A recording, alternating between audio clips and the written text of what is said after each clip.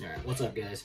Right now it's April 2020 and everyone's stuck at home, so I figured why not kill some time and make a video. And today's video is going to be on something that, in my opinion, is one of the most helpful things you can own in the RC hobby, and it's something that's going to cost less than 10 bucks, and that is this Servo Tester right here combined with this 4 AA pack right here. Now, I haven't been in the hobby very long. I've been in the hobby for less than a year and a half, and I can't tell you how many times this thing has come in handy. So, pretty important in my opinion, and yeah, let's get into it. So like I said, this whole combination cost me probably less than 10 bucks. This was running for about 5 bucks. This is running about for $1.50, I'm pretty sure. And I bought both those on AliExpress, and I will link both of them in the description below. Keep in mind, there are cheaper servo testers that look a lot like this. I would not recommend these. Had a lot of problems with this. I'll show you in the video later on. But I would stick with this style of servo tester. And just as a disclaimer, this battery pack did not come with a JST plug installed, so I had to do that myself. So if you don't know how to connect JST plugs, I would learn how to do that first, because that's going to be real important in the RC hobby. And you're going to want to pick up some JST plugs, which I'll probably link in the description below as well. And I will also link a pair of these, which is a pair of crimps that work for the JST connectors. So I bought these off Amazon. They were a little expensive at 20 bucks. But you might be able to find them cheaper on AliExpress or something like that. But I'll link the ones that I bought in the description below, and then you guys can do the research for yourself if you want to find a cheaper one. So now onto the function of the servo tester as an actual servo tester. Let's go ahead and turn it on. And so this thing has 3 modes.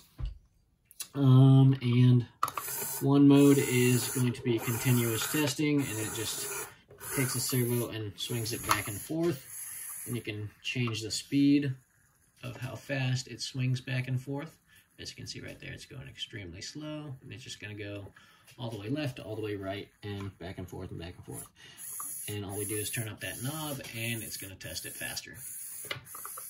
Second mode is going to be manual mode, so then now you can swing it all the way left or swing it all the way right. And it tests the entire throw of that servo, and you can put it where you want it. So it goes from 800, which is going to be all the way in one direction, to 2200, which is all the way in the other direction, and 1500 is going to be right in the middle. And if you want to center a servo, that's when this thing comes in extremely handy. All you do is go to the third mode, and third mode is nothing but centered. So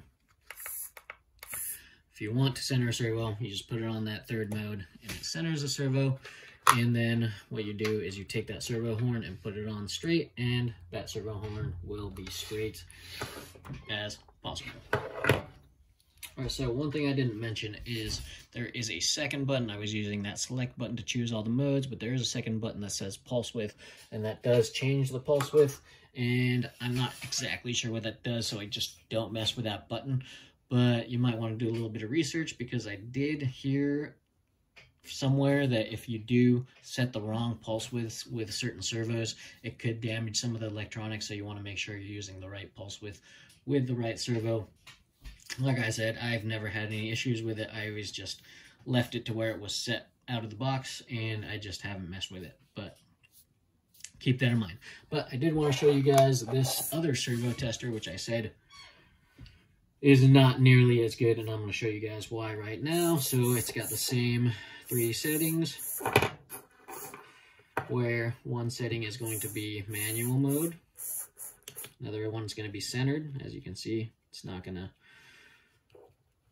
be adjustable by the knob, and the third setting is going to be automatic, but this one does not change its speed, so it just automatically tests it at that same exact speed. I can change the knob, and it's not going to do anything. The problem with this one is, even with just one servo, as you can see, when these other 2 lights light up, that means the servo tester is struggling. Maybe it's got too much of a load on it, but try to do it fast. And as you can see, when that lights up, the servo stops spinning, and it's like it's struggling. Now let's try adding a second servo to that.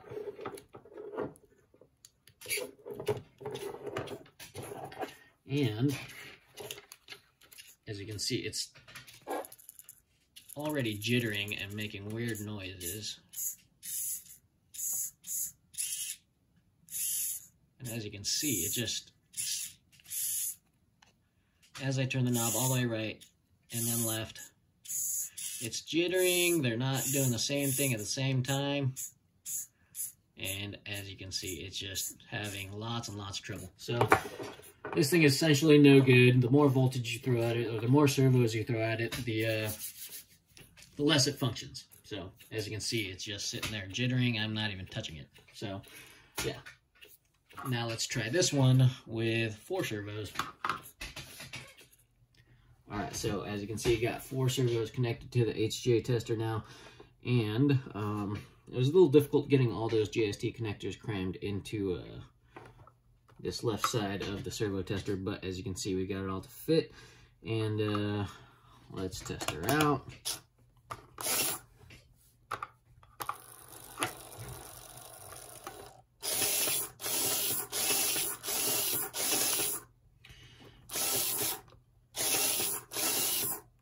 As you guys can see, everything works just fine with 4 servos connected to the battery tester, so this is clearly much better of an option compared to this one. And another thing is, when all 4 servos are connected, or when you have any 2 servos connected, you can compare those 2 servos and see how fast they are compared to each other. As you can see, these 2 little servos are going to be a little bit faster than these 2 bigger servos. The bigger servos are going to be more powerful, but if you want to test them side by side, you can just look at these 2, crank it all the way to 800, and then you can crank it all the way to the right and see which one finishes first. As you can see, this one was done pretty quickly, and this one's still spinning, so it's a good way to test how fast your servos are. But as you can see, this servo tester has absolutely no problem running 4 servos off that battery pack, when this one just struggles with even 1 high-powered servo. But now that we've gone over this servo tester as an actual servo tester, let's see what else it can do. And one thing it can do is help you test out to see if a motor or ESC is going to be good. Now keep in mind, if you want to test a motor or ESC, you're going to even if you want to just test the motor, you're still going to need both the motor and ESC to test out either. And also, you're going to need a battery to power that ESC and motor. So, yes. Let's go ahead and plug the ESC servo cable into the tester. And let's go ahead and turn on. Let's go ahead and put that to 1500. So what we're going to want to do is set it to 1500 so that it doesn't start out with a signal.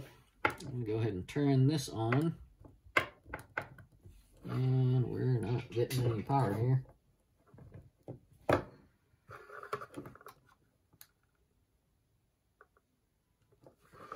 So, I'm thinking this ESC may be dead.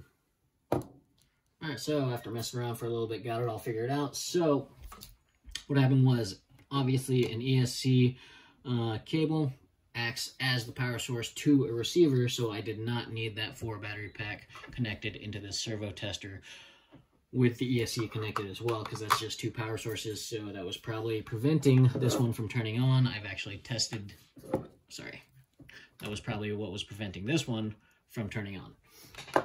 And I've actually tested that one with this now as well without the 4 battery pack, and it works fine. So, as you can see, now we can test out the motor, and then we want to get to about 1500 for it to go to 0. And if you go higher than that, the motor's going to go forward. Now we go to 1500, and then go backwards. It's going to go to reverse. Obviously, it's going to go a little bit slower in reverse than it does in forward, but that's just due to the ESC settings. But yeah, so works pretty well. And if you want to test out to see if a motor or ESC work, and you just don't have a transmitter or receiver readily available, and you don't feel like digging around into one of your car's receiver boxes to try to plug it in to see if it works, this thing works just fine. Alright, so I just want to show you guys that this battery pack alone comes in quite handy when it comes to dealing with anything with receivers, testing them out or binding them or whatever.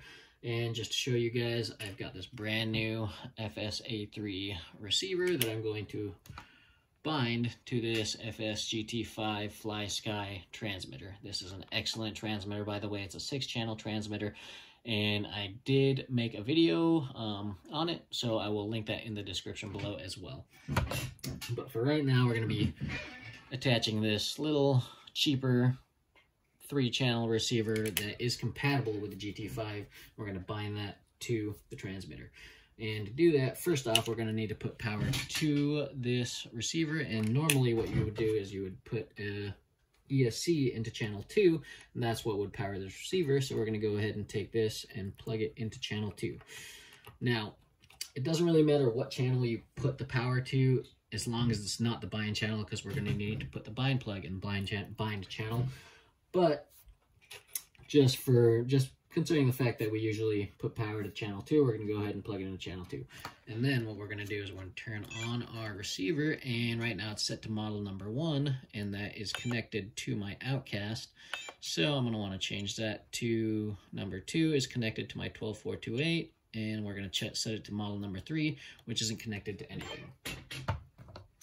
All right, now that we've got that on model 3, we're going to turn it off, and then we're going to plug the bind plug into the receiver. Then we're going to turn the power on, and as you can see, now it is blinking, it's got power, and it should be in bind mode. Now, what we're going to do is we're going to hit the bind button on the transmitter and turn it on, and now it should be bound to model 3. Now what we're going to do is we're going to turn off the transmitter.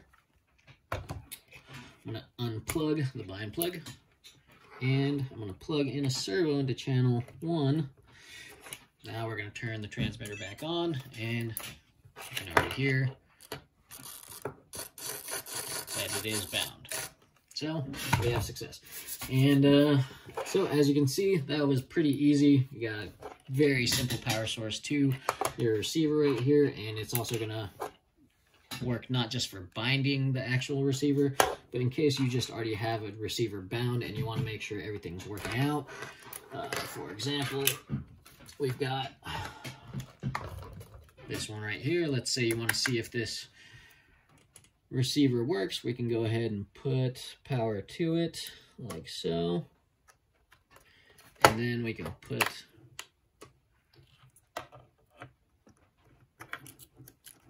that right there. Turn the power on, and as you can see, it's a quick, easy way of testing a receiver and transmitter to make sure they work. So as you can see, that 4AA pack comes in as an excellent solution for a power source when it comes to receivers. So you don't have to go through all of your old boxes of old stuff, try to find an old ESC to plug into a LiPo to plug into the receiver for power. Or if you don't have an extra ESC lying around, then you'd actually have to crack into one of your receiver boxes of your existing RCs, unplug that ESC, and then plug it into a receiver just to test it out to see if it works, or to give it power to bind it to a transmitter. Instead of doing all that, it's just a lot easier just to have one of these little battery packs handy.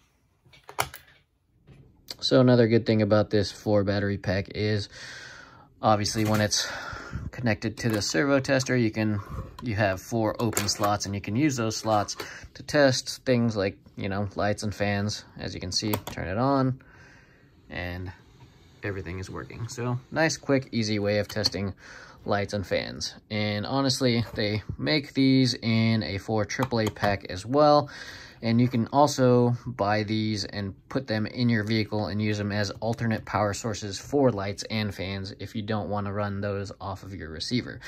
Like in my Axial Yeti, I have a 3 AAA pack, and I have that connected to a splitter, so I have 3 separate lights running off of 1 pack, as you can see in my Axial Yeti right here. I just reach back here. Kind of hard to find that switch, but once I turn it on, you can see the lights down there, up there, and the tail lights are all connected to that switch. So I can easily turn it on and off just with a flick of a switch. And that way I can have the vehicle running with the lights on or without the lights on, and it's all controllable by switch. All right, so that just about wraps it up. Hopefully you guys learned something, and hopefully you guys pick up one of these little servo testers and these battery packs. I'm telling you guys, it's a huge help when it comes to the hobby. So much more convenient than having to plug it into a receiver or power up an ESC. So, sorry for the long video. I'm sure we're running at like 20 minutes now, but like I said, hopefully you guys enjoyed the video, and if you guys got any questions or comments, go ahead and post down below, and thanks for watching.